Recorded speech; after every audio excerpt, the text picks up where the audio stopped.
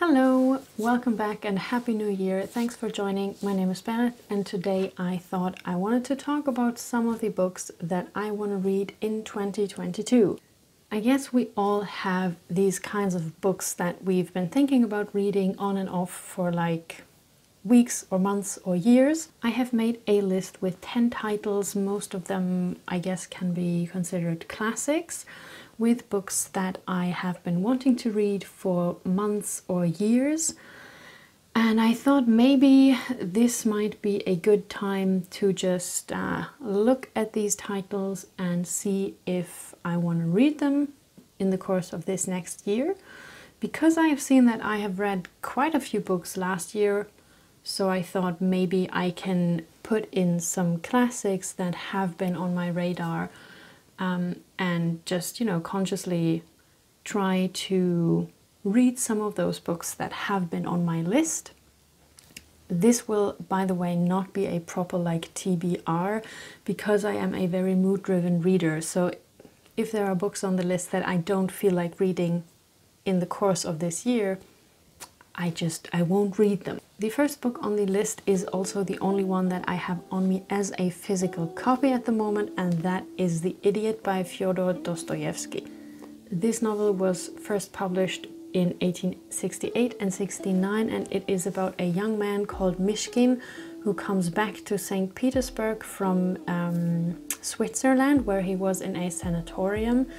And he is a grown man, but Mishkin is also very good-hearted and guileless and forgiving, and that's why he is sometimes mistakenly considered to be somewhat of an idiot in Russian society.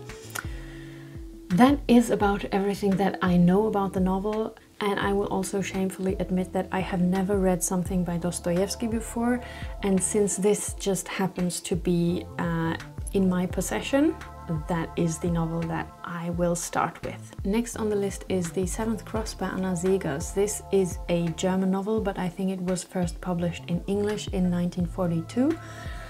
And it is about 7 inmates who flee from a concentration camp. And that is about everything that I know about that novel, because I don't want to know too much. I'm guessing it will be pretty bleak, but I'm generally very interested in novels about and from the time around the Second World War, and it's been on my radar for a while, and so I want to read that this year, probably. Another German novel that I want to read this year is Little Man, What Now by Hans Fallada. This was first published in 1932, and it is about a young couple that moves to Berlin.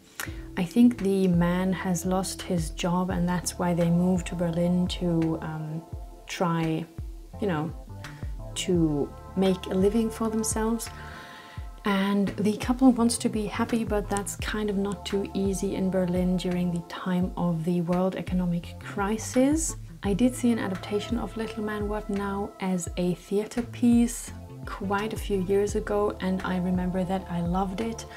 But I also remember that it was not exactly an uplifting story, but I really want to read this, and I think either last year or a couple of years ago, the original version, like the full text original version of Little Man, What Now was published. So I thought maybe I can get my hands on that and read it. Next on the list is Noli Me Tangere by José Rizal. This is a novel from 1887. I don't actually know what the story is about, but I know that the novel treats the injustices that the Filipino people had to endure from the Spanish colonizers, both from political people and from religious people, I think. And it is considered to be the Filipino novel and one of the founding texts, or the founding text of the Filipino, what do you call it, patriotism, national conscious. You probably know what I mean. I do own the book. I don't have it on me at the moment, but it should be accessible enough to read it sometime during this year because I already own it. Next on the list we have The Master and Margarita by Mikhail Bulgakov.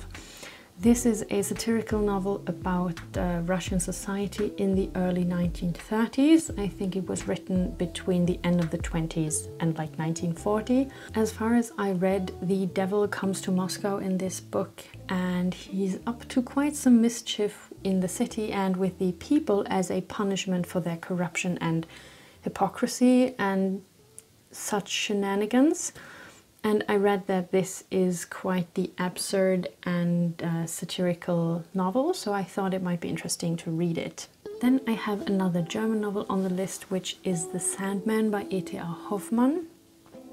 This is from 1816, and I actually have about no clue what this novel is about, but it is pretty usual for us to read it in school, but I never read it in school, as in I never had it on my curriculum in school. It is not just one of the many books in school that I just never read, but I never had it on the curriculum, but I always heard that it was very good and very interesting and kind of dark. So I thought maybe I would check it out soon. I also think it's pretty short, so I guess it is something that would be very possible to read because it doesn't exactly have like 700 pages. Then we have the notebooks of Malte Lauritz Brigge by Rainer Maria Rilke. This is another German title. It was published in 1910 and it is written in the form of a diary.